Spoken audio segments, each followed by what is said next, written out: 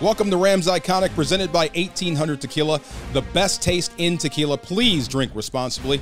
I'm your host, Marco Farr, and this is the podcast where we catch up with some of the greatest players ever to wear horns. My next guest played 9 seasons with the Rams. He's a 2-time Pro Bowler. He threw 122 career touchdown passes, and he's second all-time in passing in franchise history. Please welcome to Rams Iconic, former Rams quarterback Marc Bulger. What's up, man? What is up, DeMarco? It was great to see you. Great to see you, too. I am so stoked to talk to you. I am.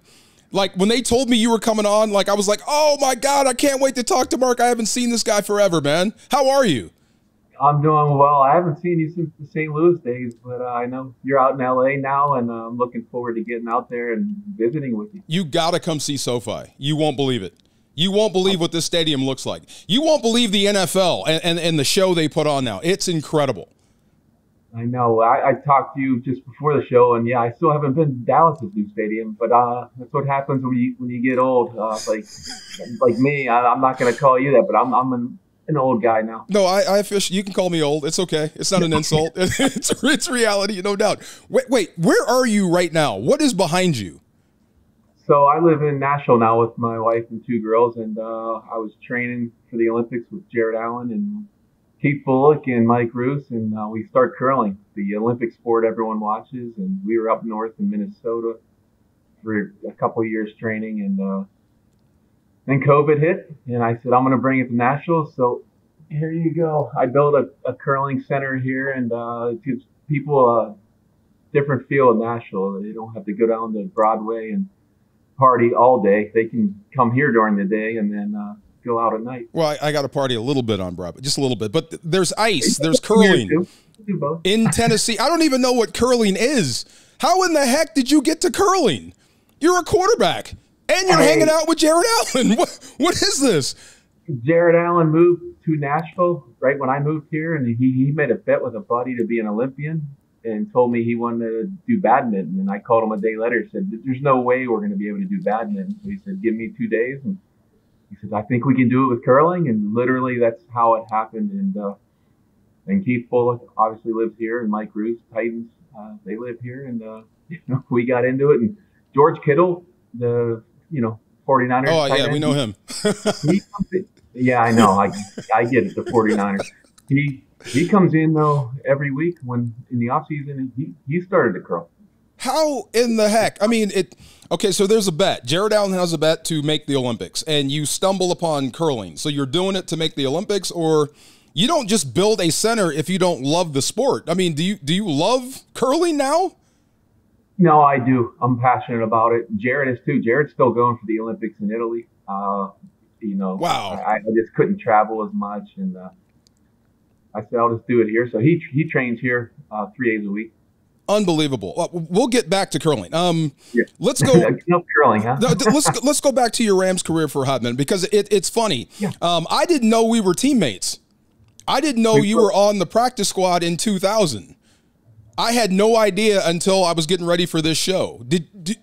Was I a jerk in 2000? No. It was briefly. You guys were making the Super Bowl run. Yeah. And Charlie Army was there at the time, the GM. And Jay, the whole crew. And they couldn't give a roster spot up for me. But they said, hey, wait till the end of the season. We'll sign you.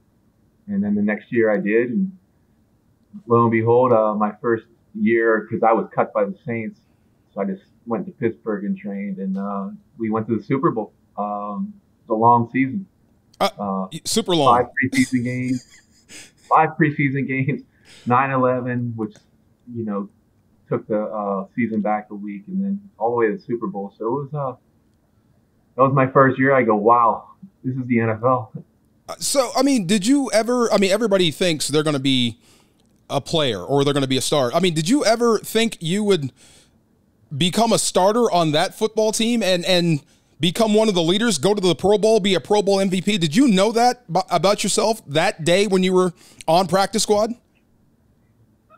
Kind of, sort of, but you walk into that locker room. You had Marshall Faulk, and you had Kurt Warner, Orlando Pace, the list, London Fletcher. You had everyone, and I'm walking in awe. But it reminded me when I went to West Virginia, I never thought I would have a chance to play it down, let alone start for 3 years.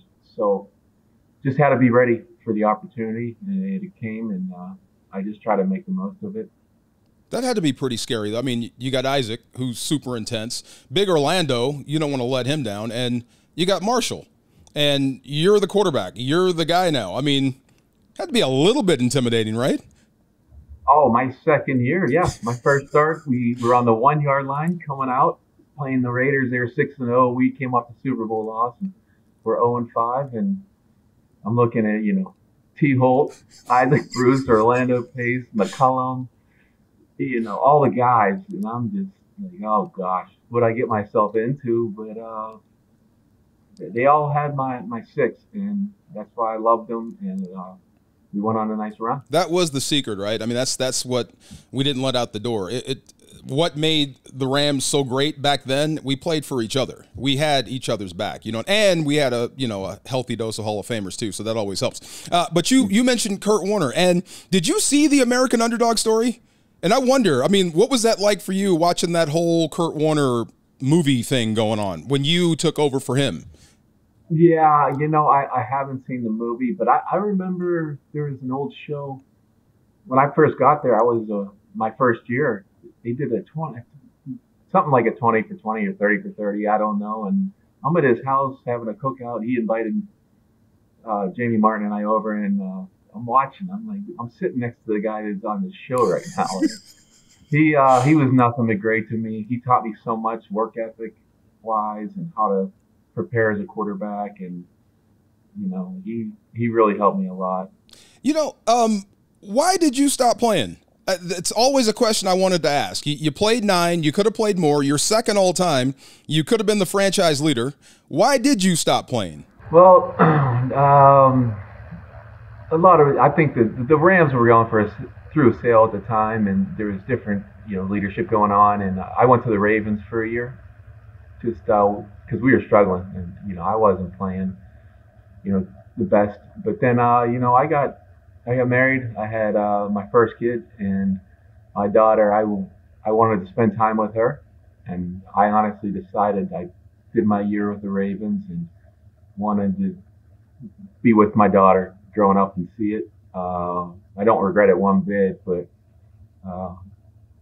someone like a Brady and Rodgers, I don't know how it's a grind, as you know. I always say, like, the guys that play like 17, 18 years, they don't want to go home. Yeah, I don't know how they did. I was, yeah, it was the opposite for me. I just want to do some other things. I realized that wasn't getting younger, and yeah, for me, it's not that I don't love football. I do love it, but I just know life's short, and I didn't want to sit here at 60 and regret not hanging around with my kids when they were little. Hey, amen to that. No doubt. Priority is always in the right spot. And I'll tell you, it's funny because I came to the Rams as a broadcaster in 2008. So you were right in the middle of your run. And I was on Sports Talk Radio, and oh my God, we used to get into arguments about you. And I would say, look, thank you a lot. He's a great quarterback. Protect him, give him a sound game plan, draft Sue. I think you'll be fine. But you know how it goes. Everybody had to have the new shiny object, but I thought you were fantastic. What do you miss most about playing ball? As you know, our locker room was special. It felt like a college locker room. And just us hanging out and, winning. And you work so hard during the week, and to finally get a win, baseball and hockey. I mean, they all work hard too, but we get one chance a week, and they don't realize Mondays and Tuesdays, if you played Sunday, what our body goes through. And we're all in the same boat, and just the respect we have for each other. It doesn't matter if black, white, rich, poor, we all are in the same boat, and we don't look at it that way. And that's what I miss about being in an NFL locker room. People always ask me, what would I do to change the world? I put the world through a Dick Vermeil training camp. That will bring you together fast. Or Mike Marks, quarterback. Was Mike tough? Was Mike rough? Oh, my God, that's right. You were in the room with Mike. What was that like? Andy was the head coach. Wow. I heard he was really tough on Kurt the year he won the Super Bowl, Oh, and he was. I think he was probably even tougher on me. So hey, it worked. It's one of those deals, you know. I'm glad it happened, but I would never do it again. It's a boot camp. no doubt. Mike Martz, like, what do we say? Genius sometimes is loud, and he definitely fits. You know what I mean? It's really awesome. So every time on this show, Rams Iconic, we do this thing called My Favorite Play. And this is so funny. I was talking to Steven Jackson, and I brought up some plays, some of my favorite plays that I saw when I was up in the booth. And I brought up that Detroit game. Where you guys saved the world, saved the Rams from going 0-16. Remember that game, 2009? Oh, and it wasn't fun. And I tripped out. It was Matthew Stafford was the starter for Detroit. I'm like, how old am I? I know, that's crazy, isn't it? You were probably with Malcolm Briggs, huh? Yeah, he was down. I was up in the booth. That's crazy, right? Yeah, just nuts. So we do this thing called My Favorite Play. And if you could think back to what do you think is your best play, your favorite play, one that you can't stop thinking about? There's a bunch, but honestly, I do think back to Seattle. We came back, we were way down in the fourth quarter, and we had Mike Martz, we had a hot route, and I just took a wing on it. I knew I'd get in so much trouble if I did it. But threw one to Sean McDonald, and we had a walk-off in overtime, and thank goodness I threw it on the money and Sean did it because, you know, I pump faked their safety and it was a walk-off touchdown. And so I got a hug from Coach Martz after, but it would have been bad if I didn't. Oh, my God. He hugged you? Did he whisper something in your ear like, great shot, don't ever do it again? I had no clue. I was just scared to death he was going to yell at me even for doing that. I talked to Torrey Holt about you, and it was more about Torrey going into the Hall of Fame and should be a Hall of Famer, will be a Hall of Famer. Torrey Holt. Of course.